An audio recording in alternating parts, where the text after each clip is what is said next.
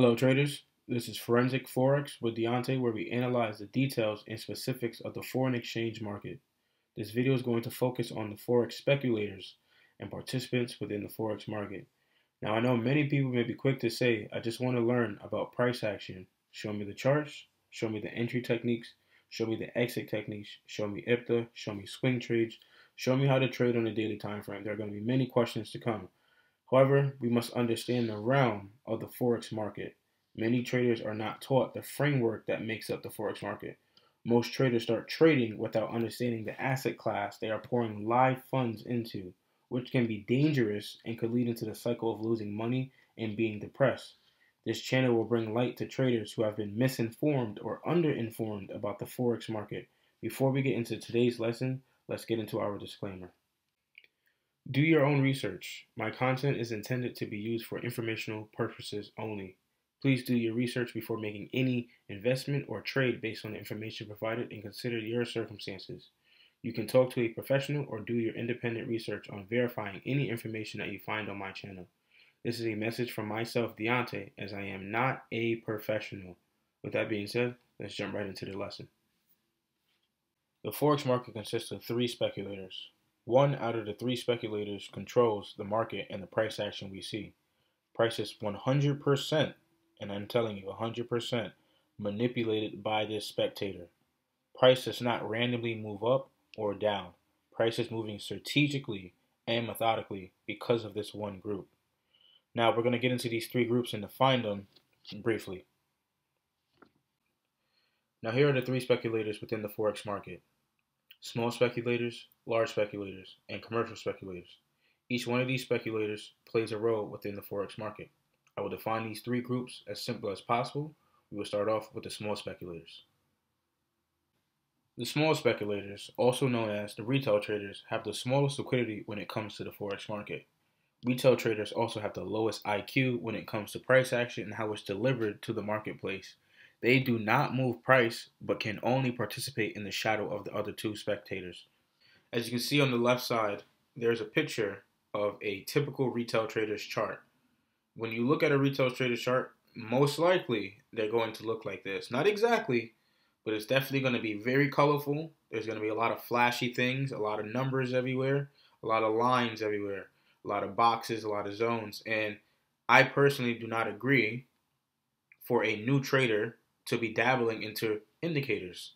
Indicators, and you'll hear me say this time and time again, indicators are detrimental to a trader's development, especially a new trader's development. You don't need to depend on these flashy gizmos or tools to tell you when to buy or sell. Price action will always tell you what's going on and how to paint a storyline to be profitable. You don't need to depend on programming or lagging indicators to tell you when to buy or to sell. The next group that we have are the large speculators, also known as the largely funded banks, who have the second largest liquidity when it comes to the market. These banks have to report their positions to the CFTC. They do not move price regardless of the large liquidity they have. However, they do have a greater sense of what price is doing compared to the retail traders.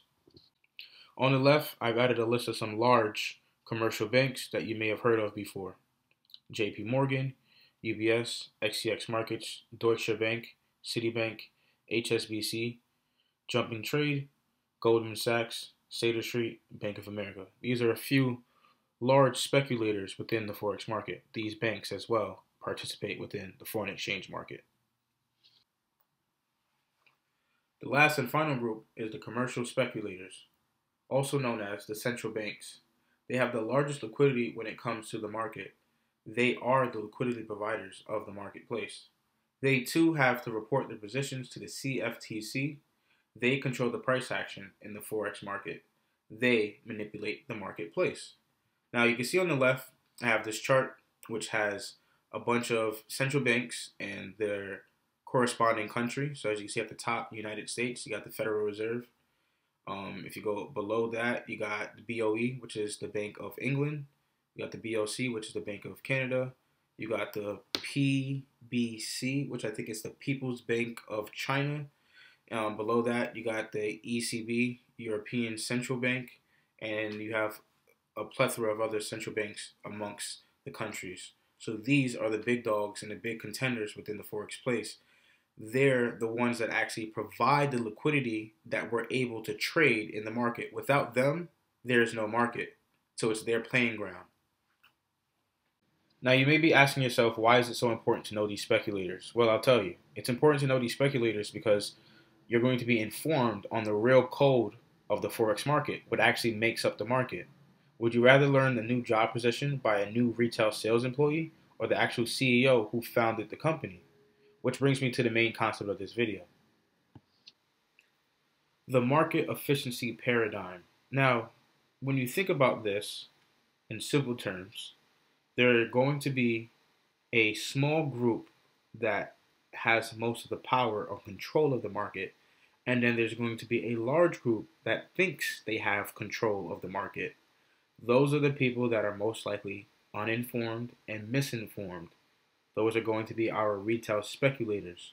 However, there's a small group or a small entity, which we know are the central banks, who are also known as the commercial speculators. They are informed, they are the liquidity provider, and they move price. The way they move price is the way we, as a small trader, or quote unquote, in raw definition, I am a retail trader because my liquidity isn't as large as the large banks and isn't definitely large as the central banks. So I'm just someone that trades and speculates with small liquidity. That does not mean I have to be misinformed or underinformed. However, I need to change my thought process and think like a commercial speculator. With that being said, one group of the Forex market is the lion of the hierarchy, and the other group is the sheep of the hierarchy. We will dive a bit deeper into the thought process and the fate of both groups. Let's start off with the retail speculators. When I think or define retail speculators, these are the first thoughts that come to mind.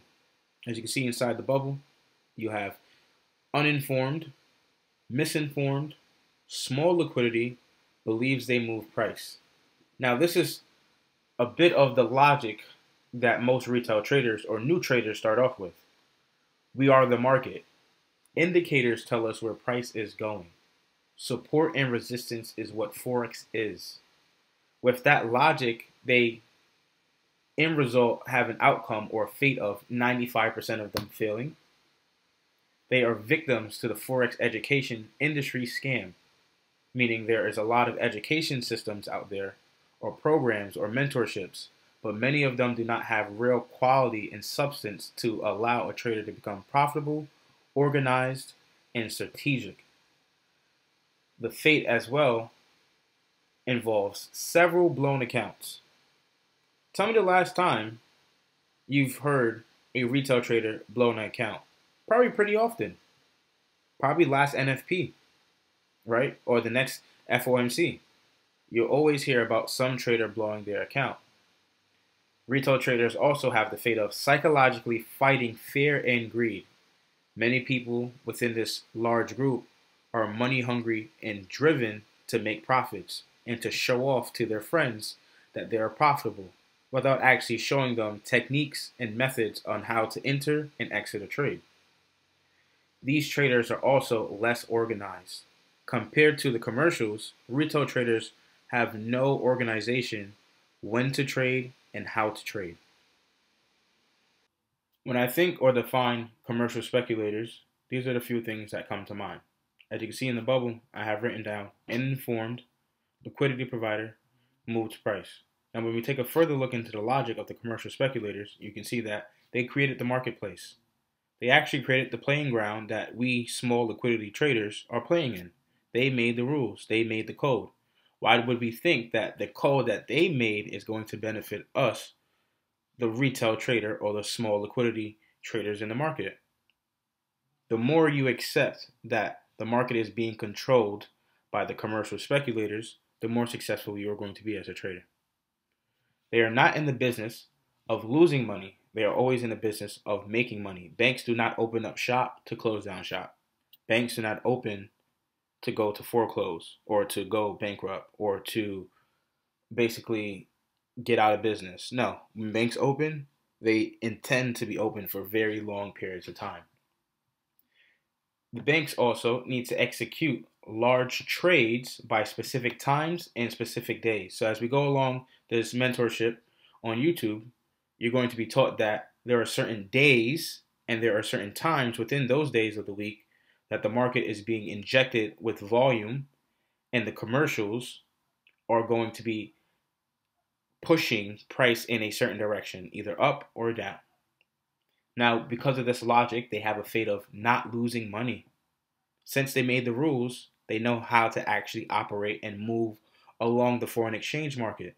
They never lose.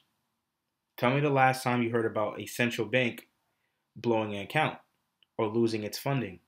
But you can hear several opportunities or several examples of a retail trader blowing their account and being really dissatisfied with their trading results. They fuel the marketplace. They actually have the liquidity and the pockets to fuel and move the market. When they buy, it actually does something to the market. When retail traders or small speculators buy, it does nothing to the market. We are too small. We're not even seen to the large speculators and the commercial speculators. The small speculators are so tiny, it's like they don't even exist. They automated their trading. Now, when we think about the commercials or the central banks, people think of a person actually inside a bank sitting down behind a computer screen and actually doing a technical analysis, a fundamental analysis. No, that is not what's happening. It is automated. They created a computer algorithm that takes these trades for them. And then another fate of theirs is they hedge the market. Like I said before, since they fuel the market and they have the liquidity and the pockets to do whatever they please with the market, they can be buying and selling at the same time at huge amounts without having to worry about an account being blown because their pockets are that deep. Now that brings me to the next topic. Are you a lion or a sheep? To summarize, as a retail trader, you should be looking to trade with the thought process of the central banks. The central banks have a different approach to Forex because they are the ones moving price. Retail traders do the opposite and find it hard to be profitable. We are all spectators, but we must be an informed spectator. That concludes today's teaching, and I'm going to leave you guys off with a quote. If you don't read the newspaper, you are uninformed. If you do read it, you're misinformed. Denzel Washington. Thank you, and peace.